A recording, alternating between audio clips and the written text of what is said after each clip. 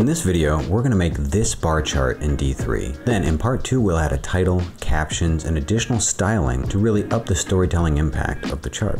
I recommend using VS Code for your development environment because it's really easy to use, and you can go in and get this live server plugin, which lets you right-click on your HTML file and hit open in live server. Then you'll have a live preview while you're developing your viz. All the files you'll need to follow along or to get this viz are included in the description below. Your HTML file should have a title, and inside the body, you'll need to add a div ID and give it a name. I've called it bog body chart. And then in a script tag, you'll need to call the D3 visualization library, and then also the script that we'll be making today.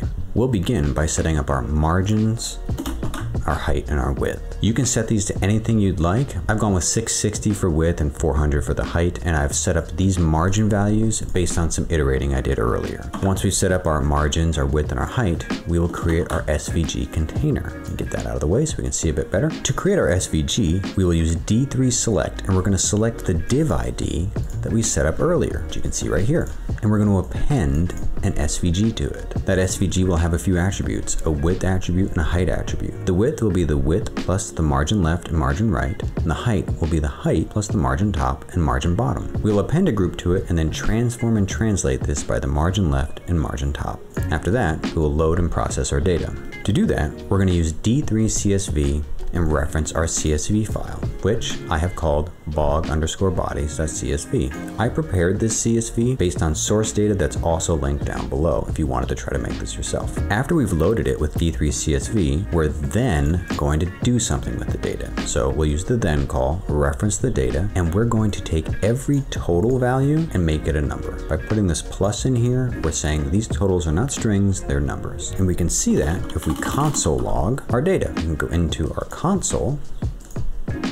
We can see here that we have an array of objects, which has our bog body types and the total. We'll get rid of that console log and move on. There's other things we'd like to do with that data, and I've got them all commented out here. So we're going to move the end of that function to the bottom. I'm going to save sorting the data for the end so we can kind of see that in action. So the next thing we'll do is set up the X and Y scales. For the X scale, we're going to use D3 scale linear. We're going to give it a range of 0 to the width of the chart. Now remember, the range is the pixels, basically the universe of pixels where your visualization is going to live. And we're going to say that the domain of data that will live in those pixels is going to be 0 to the biggest number in our data set. So we'll use d3.max to call our data and look at all the totals. This will return the biggest one. For the Y, we're going to use D3 scale band since we're making a horizontal bar chart. We're going to give it a range of the height to 0, a little padding in between each bar, and the domain of data that will live in this range is going to be all the bog body types. We can do that with a map function. So we'll map through the data and return all the bog body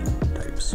After that, we're going to actually create the axes that will have this information in them. And so we'll create a constant for the x-axis and the y-axis. For the x-axis, we'll just call D3 axis bottom and pass in our x. And for the y-axis, we'll use D3 axis left and call in our y. Then we'll add those to the chart. We'll use svg.append, so we're referencing our SVG that we built up here, and we're going to append a new group element to it.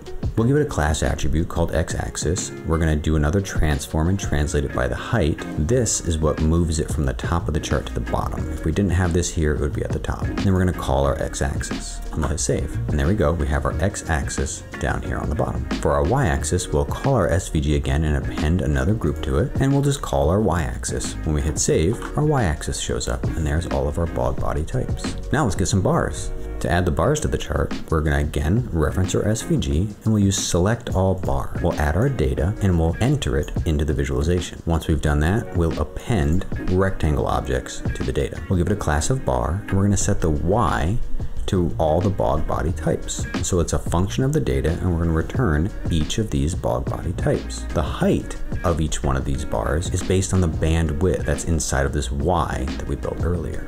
So for the X, we're going to start all of those at 0. So they'll all begin here against our left axis. And the width of these bars is going to be the total value that's appropriate for each one of these bog body types. And we'll give it a sky blue color so we can see them. When we hit save, we have some bars. Now I don't love that they're on top of the axis, so I'm going to take this piece of code and move it above where we added the axis lines. And you'll see it settles back and looks quite nice. The final thing we'll do for this version is come back up here to sort the data. We'll use D3 sort, and once we hit save, our bars will be sorted in an appropriate order. And there you have it, a really clean and simple bar chart in D3. In the next video, we're going to add a title, a caption, and some stylistic adjustments to really heighten the storytelling impact of this chart. I'll see you then, and thanks for watching.